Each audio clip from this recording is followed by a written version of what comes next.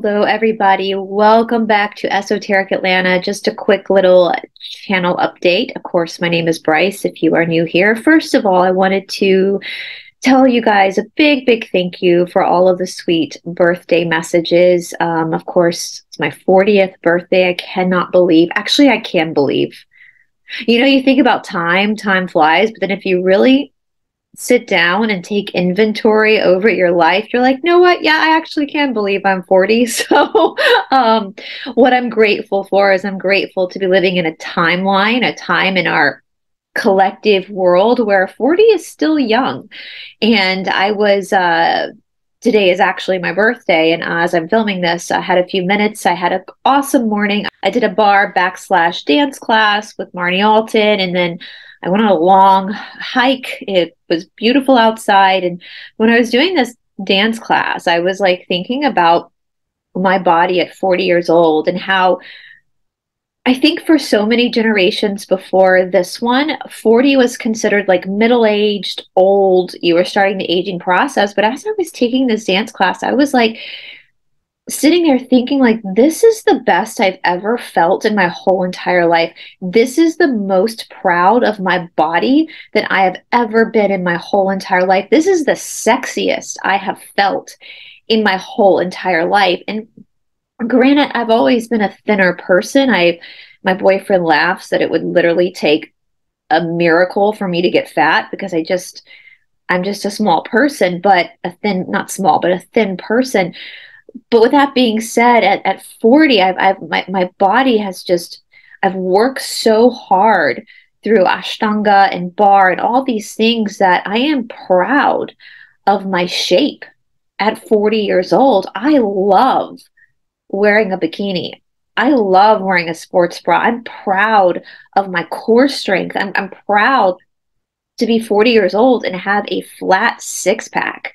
And I love that I was actually scrolling through Instagram last night sorry, not Instagram, YouTube, the shorts that they're doing. I was scrolling through some last night and I was looking at all these like fitness shorts of they did one of women in their 30s, how fit they were, and they're coming to the 40s, like how we're just in such an incredible time in our history where fitness is just so important to so many people, and it's creating vitality for a collective group of people, and that's so fucking amazing. And I just hope that you guys that are doing the shadow work challenge, you have dedicated time each day to take care of yourself, are starting to feel that benefit too. Being proud of your body, being proud of everything that your body can do for you and how your body has the ability to shift and change.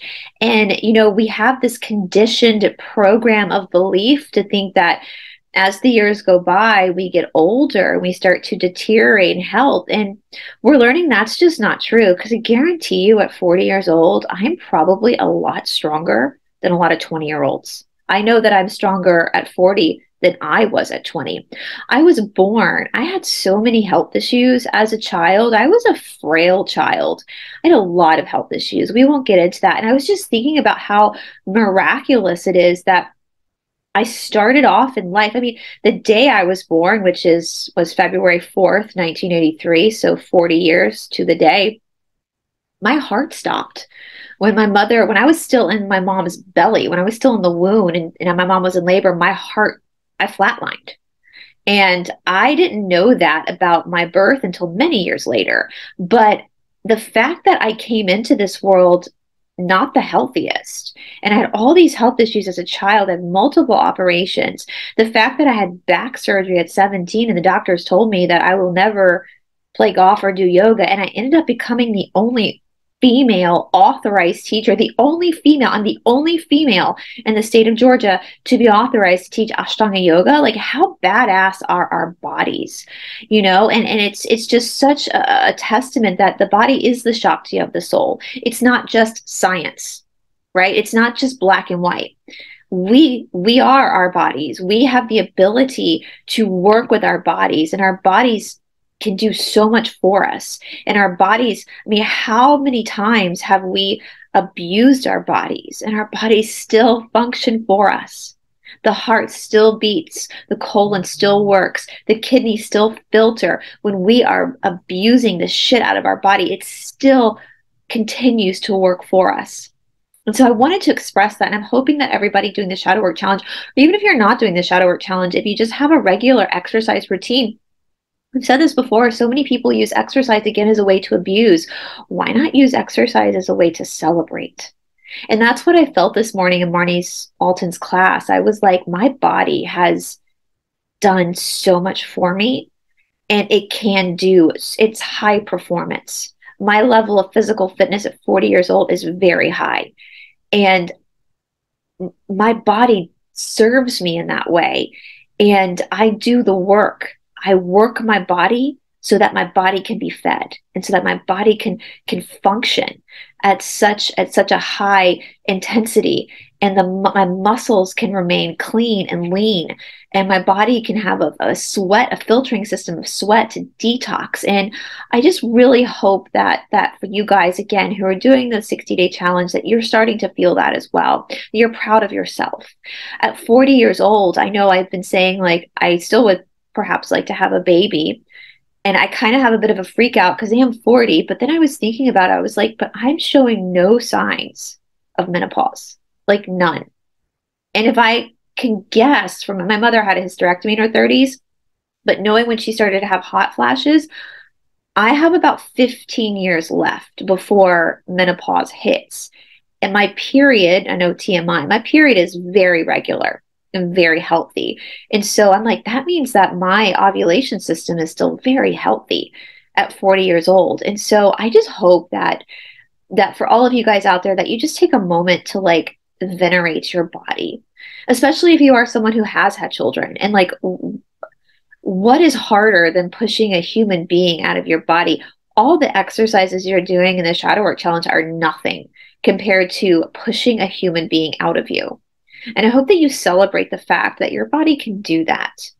I hope you celebrate everything you've been through. For everyone, like any operations or surgeries or times in your life where you weren't proud of your body, to start to shift that and realize what a beautiful machine, living, breathing machine you've been given. And I hope that for each and every one of you, that when bathing suit season comes around again, that you find that pride like I do. Put those bikinis on.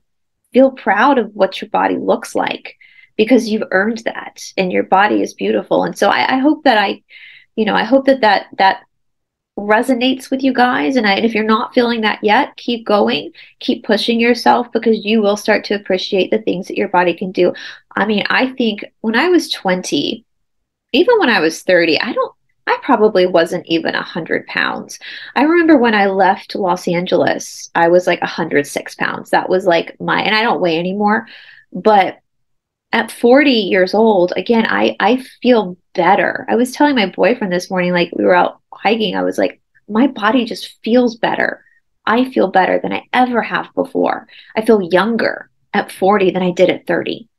And so I hope that vitality comes to you guys as well. And once again, I thank you so much for all of your kind, sweet birthday messages. I was telling Emmy this morning, my early 20s, man, we would party hard on birthdays, right? But now that I'm in my 40s, like I'm such a minimalist anyway. There's not a whole lot that I crave in life. Like I have a very small wardrobe. I have a very minimalist apartment. Like I just don't need a whole lot. And I know that's a lot of it has to do with my spiritual practice. I think that's common with people who take up a spiritual practice. They start to not really need the material things in life. I would rather to use my money to travel, right? And I was telling Emmy, I was like, I'm just so happy to like take a dance class on my birthday and go hiking and then go get dinner with friends and family and like come home and watch a movie. Like I'm just so grateful for that in life. And so I hope that for all of you guys, you are starting to also find joy in the very simplest of things. One of my favorite quotes is, no matter where you go, there you are. So no matter whether you are very wealthy or very poor, you're still the same person. There you are. And so I hope that through the Shadow Work Challenge, you guys are really working through yourselves, getting to know yourselves, right? Getting to know yourselves and what your perceived limitations are, and understanding that those are just perceived limitations. They're not real. You are so much powerful. I mean, the class I took this morning with Marnie Alton, she always says the greatest things. She said something about like, think about the force it takes to stop a moving train. Think about the force it takes to stop a moving car. You have that force in you and greater and greater. You have more energy within your body than that of the energy it takes to stop a moving train. That's powerful. You're very powerful. And so I hope tomorrow's Sunday Fun Day, I will do an update video soon this week on the Shadow Work Challenge, but I wanted to kind of talk about though this upcoming week because this is a pretty big week for my challenge, my channel. We have hopefully some really awesome guests. Some of the guests, it's tentative because of their press junkets. We have Monday, I will be releasing the final video on tablet 3 of the Emerald tablets on my channel. Of course, I will be on Aquarius Rising Africa at 9 o'clock to go deeper into the Emerald tablets. And then Tuesday and Wednesday, normally I release the Hathor material and the Magdalene material. That for this week is not going to happen this week because I have some whistleblowers that are coming on my channel. I'm so excited. So Tuesday, there's going to be an introduction video made by me on Yogi Bhajan and the Kundalini Yoga cult. Yes, you heard me correctly.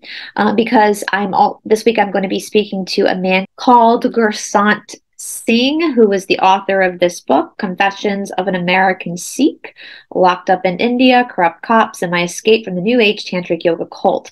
And so I have been asked to cover the Kundalini Yoga cult many times. And I have kind of backed away from covering it because of my proximity in the yoga world. But I decided that it's very important to talk about this because the Yogi Bhajan Kundalini Yoga cult is not real. It's all made up. Okay. And Garant Singh has his own YouTube channel. I've actually been watching his channel for a while now, before I even had my own YouTube channel, because I've known about the Kundalini Yoga cult for a very long time, before I ever even thought I would be on YouTube. And so I've been very well aware of him as a whistleblower and what was going on with the Yogi Bhajan stuff. And so I reached out to him. I just got his book, so I've not had a chance to read it yet. I reached out to him, and he's going to be coming on my channel this week to speak about the Yogi Bhajan yoga cult. And so again, so important that we understand what coercive control is. And as I've said many times, the darkness cannot create anything. Only the light can create. All the darkness can do is steal from the light and invert or try to mimic. And this is what we see with Yogi Bhajan and the Kundalini Yoga cult. We see an inversion of truth. And so as more and more people, especially you guys doing the Shadow Work Challenge, get deeper into discovering these paths of self-help or old text, I do feel at this point that it is my responsibility to really focus on what cult behavior looks like and what coercive control looks like. And I spoke to Gursant on the phone last week to set up our interview on my channel, and I told him, we talked a lot about this, about how lucky I have been, because I have been very fortunate in my with teachers. I've always had very integral teachers who never crossed the line. And that doesn't mean that I haven't been in narcissistically abusive relationships. Yes, I have been in narcissistically abusive relationships. And as many people know, a narcissistically abusive relationship is a cult of one. So I have been in that situation where I've been in a cult of one, but not within the spiritual world. And so we're going to be talking about that so that people have more of a education when it comes to like red flags, what to look out for when it comes to these types of organizations. The second person I'm going to be speaking to this week, hopefully, she is on a press tour right now, a press junket right now. So we tentatively have a time scheduled for her to come on my channel, but it depends on what her press junket looks like. So fingers crossed she will be able to make it this week. If not, I told her it was no big deal. We would just reschedule when she can make it on. Is Kelly Teal from Nexium, or Nixium, as I know a lot of people in and I actually ordered her book, but it got lost in the mail, so I have to reorder it. But this is her book, Unapologetically Glorious, and she's been in some of the documentaries about Nexium. And I wanted to I was going to surprise you guys with bringing her on the show. But But I realized in speaking with some of our viewers who are not in the United States or Canada, that some of you guys overseas uh, are not familiar with Nexium and what happened. And so I am not going to be doing an introductory video to Nexium like I am doing with Yogi Bhajan, simply because I am an outsider looking in when it comes to Nexium. I feel like I have more of a understanding with what happened with Yogi Bhajan because I have such an understanding of the yoga text. But I will say, though, if you guys are from another country, I would highly suggest, and if you're from America or Canada, there are two really good documentaries to watch about Nexium. This is The Vow, which is on HBO Max, on the United States, HBO Max. It's 2 seasons, season 1, season 2, The Vow, it's what it's called. And then there is Seduced, which I believe Seduced is on Amazon Prime. Kelly Teal is a huge part, the girl coming on my channel is a huge part of Seduced, that documentary. And so we're going to talk a lot about, what that looks like. I'm going to have her kind of introduce what Nexium was, what it turned into. Of course, if you are in the United States, you know that Keith Raniere, the head of Nexium, was arrested. God, maybe was it... I'll have to look that up. It was a few years ago. He was arrested and charged with all sorts of like crazy stuff. I can't say the words on YouTube, but he ended up serving. He got found guilty, and he is serving a 120-year prison sentence in a high security prison. Probably one of the most dangerous cult leaders, I would guess to say, in our modern world. And Kelly can talk more about that. Kelly and I actually spoke on the phone for like 2 hours about a week ago.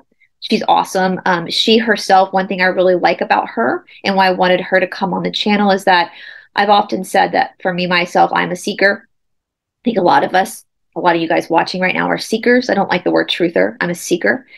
And I think Kelly is that way too, from what I've seen of her other interviews. And a lot of people that you look at things like Nexium, it was advertised as a self-help group, and it turned into a cult. And a lot of what Keith Raniere was stealing was legitimate practices in self-healing, but he was manipulating it and inverting it. And of course, with a lot of these cults like Scientology, these even Yogi Bhajan, we'll talk about their turbans. A lot of cults have such distinct look. They have like the uniforms, they have things that they wear that set them apart. But Nexium was different. Nexium, it was normal looking, very beautiful people that it wasn't sold as a religious thing. It was people that looked like you and me. It was just a self-help organization. Most of the people there were college graduates, university graduates, high levels of education. The Brofman sisters from Seagram's alcohol. Claire Brofman, I believe, is serving like an 8-year prison sentence because of her involvement. They are the ones that were bankrolling Nexium. And so it's like that kind of shows you that this coercive control can happen everywhere. When you look at the Nexium people, it's like that could be your sister, that could be you. It's normal. Mark Vicente, there's a really great YouTube channel that Mark Vicente has. I believe he was the person who did the documentary What the Bleep Do We Know? He was one of the original whistleblowers. He does a debriefing on The Vow. He watches the episodes, and he goes and does like a podcast over watching it and living it. He testified in Keith Raniere's trial. I would highly suggest subscribing to his YouTube channel and watching some of his reactions, because he's somebody, What the Bleep Do We Know? I know Tamara has spoken a lot about that documentary. That's a documentary that a lot of people loved. It was kind of groundbreaking about spirituality and the human mind and the bondage of thought. And so for someone like him to get sucked into a cult, that shows you that none of us are free. None of us, we all think, oh, I'll never fall for that. I'll never fall for that. But a lot of us fall for this stuff every single day, and we just don't even know it. And so I've been listening to his I've watched The Vow now twice in preparation for Kelly's interview. And so I will probably be watching Seduced again as well. And I just love listening to his breakdown because I like listening to his journey of healing.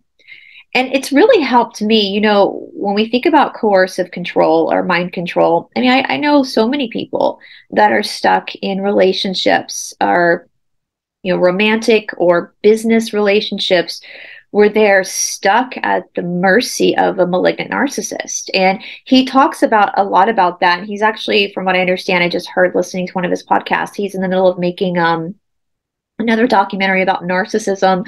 I think it's called something like Empathy Not Included or something. Anyway, it's going to be coming out next year. But I'm really excited to see that documentary of his because narcissism is very fascinating. And there's different levels of narcissism. The most dangerous, and he just said this, and I know that as well, is a covert narcissist. But we do have malignant narcissism.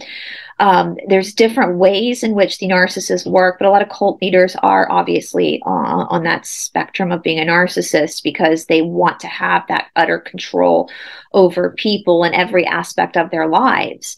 And what's been very healing for me, even though I've gone through trauma therapy, I've gone through a lot of therapy because of my experience with narcissists, really looking at the narcissist from a cult leader's perspective and how they work. And understanding that I know people, again, who are stuck in these situations, and I can see it. Other people can see it. Other people can see that the relationship is not normal, that there's a lot of high control there, and there's a lot of coercion, and a lot of what they call the fog, which is fear, obligation, guilt. So, I know of YouTubers that I love dearly whose channel is now dedicated really to like one specific guest because they think they're under the control, the puppeting of that guest. So they're like in a cult of one, and their service is to that guest because for some reason they think that guest, for whatever mind tricks, mind fucking that person has done to them off camera, they think that that's the only reason why they have a career or they have substance. And it's heartbreaking. One person in particular, I just want to shake them and be like, no, people watch your show because of you, not because of your guest. Your guests are an added bonus, but I've watched this person's channel just crash and it's content and so much stuff that this person was going to do on his channel, he's not doing now because he's subservient to this other guest. That is cult behavior. But what I've learned the most is that from these, and it's true, I've tried saying something, other people have tried saying something, but you really can't say anything until that person's ready to hear it because they're getting mind fucked. They're getting mind fucked all the time. They're getting lied to. They're being gaslit. They're being isolated from other people. This person's been isolated from other guests, and so their mind is so scrambled and they're in the fog. Now they're in the fear, obligation, guilt. They're scared. I know from my experiences with narcissists, you become a little bit afraid of them. You're afraid of their power. And then you feel obligated because for some reason you've been fed to believe that they're your savior. And then you feel the guilt, like you need to be subservient to them because for some reason they're your savior. It's all just a mind game. And that's why they have to isolate people. That's why cults isolate. That's why narcissists isolate. So, and this is not just, again, a romantic relationship. This could be a business partnership. This could be a friendship. These things are seen everywhere. And usually what they do, and they talk about this with Keith Raniere as well, is they find your weakness. So like if somebody has a problem with, being confident, having self-confidence. And so the weakness then is the ego. And so they do things to love bomb and to stroke the ego until they have you in their clutches. And I've learned again that by watching, it's been reminding me there's nothing any of us can do. When we have friends or family or loved ones in this situation and we see it for what it is, you can try to say something, but in the trauma bond that happens with the narcissist and the victim is that they end up running deeper to the abuser because they're trauma bonded to the abuser. And so you, as the person that's really trying to help them, you see this a lot with India Oxenberg and her mother Catherine in the documentary Seduced. You end up really hating the person that's trying to save you and seeing your abuser as the savior. And so the best thing we can do is put the information out and pray that our loved ones wake up. And once they do wake up, a lot of times there is fear of leaving because the abuser then has information about them. We're going to talk about with Nexium, where they took literal collateral.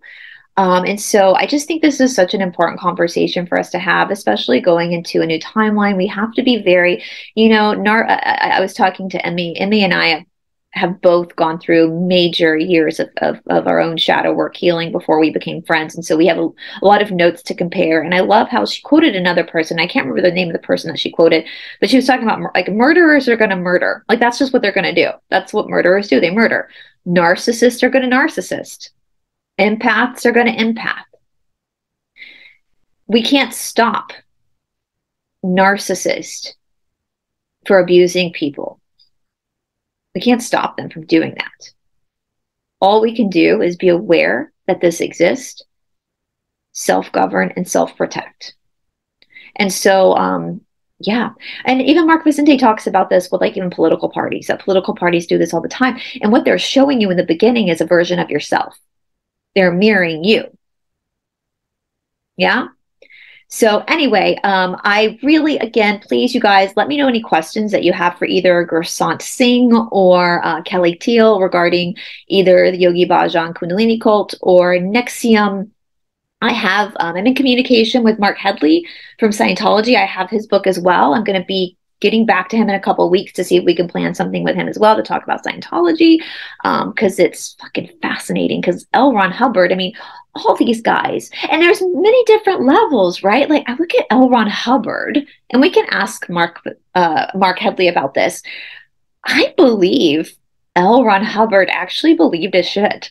I don't think David Miscavige does, but I think L. Ron Hubbard did. Keith Raniere, on the other hand, I think he knew the whole time he was fucking with people. And so there's different levels of these control.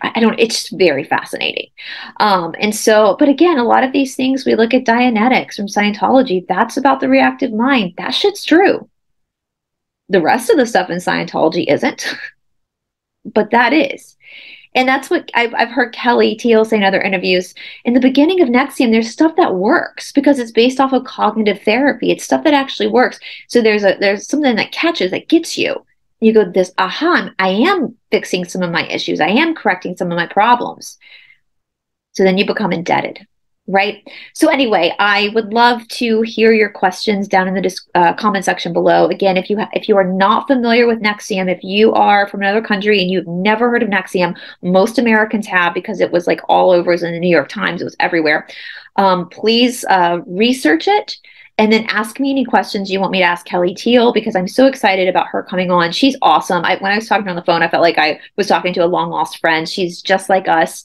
She's very much aware of spiritually of stuff. And I love that about her. If I didn't say this before, a lot of times people, when they come out of like these cult situations, they will run in the opposite direction of spirituality. They will become atheists. They will completely shut off any type of spiritual pursuit. And I don't blame them. I don't blame them. I understand that when you've been heavily abused, sometimes you need to cut everything off completely in order to heal yourself before you can even look at that stuff again. And I think God understands as well. I don't think God judges any of our healing paths, but Kelly has maintained a hunger for spirituality and a hunger for the truth, even though she is coming out of a high control cult. And that's what I love about her, is that she still maintained this seeking of spiritual knowledge. And so I can't wait to talk to her and Gursant. I've spoken to both of them on the phone privately, but on the channel, and I cannot wait for you guys to hear what they have to say, because again, this is so important. This stuff is like really important. The human mind, the human consciousness, the human psyche is some of the most valuable tools that we have, and it pisses me off that people abuse it. And I'm hoping that the only way to combat this is knowledge. I mean, knowledge is power and knowledge protects. All right, you guys. So, yeah, it'll be an interesting week full of really cool people on the channel. Again, just let me know whatever questions you have, and I will be glad to ask. I'll talk to you guys soon.